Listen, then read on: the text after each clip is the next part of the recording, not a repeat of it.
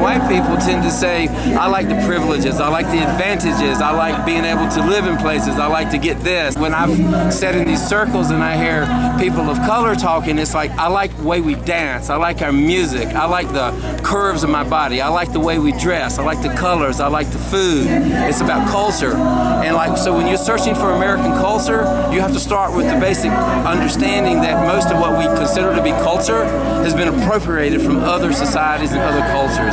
So it's not a stretch to imply that America doesn't really have much of a culture.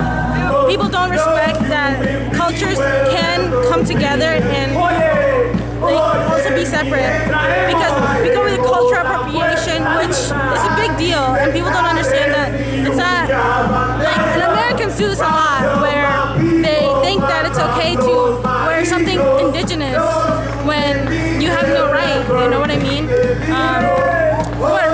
That's because like we're melting pot, but in reality, America has no culture.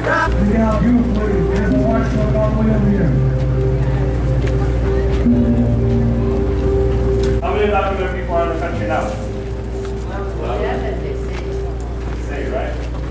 That's crazy. Because I remember it being 20 million, so that means they either deported half of us, or they've been lying, or no one knows how many people are here. But I remember hearing that there's no way that they could deport 20 million. And Arizona actually showed the country that you can. We are here to resist U.S. and global policies that breed injustice. Estamos aquí para luchar y resistir contra las políticas de los Estados Unidos. And I served in the United States military from 1995 to 2001. I was in Eloy detention for over a year. I've been separated from my family, and there are many brothers and sisters that are also separated from their family. We were asking for the Berlin Wall to be brought down, yet we're building another one.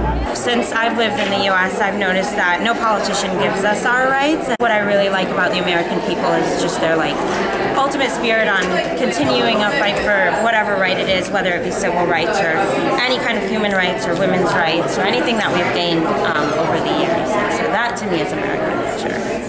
What patriotism really is going out of your way to help your fellow man or fellow woman. That's really what it is.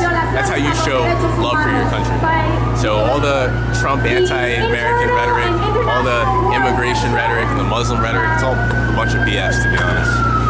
This is America. Love, people together, joining hands for a common goal. That's America. That's what culture is.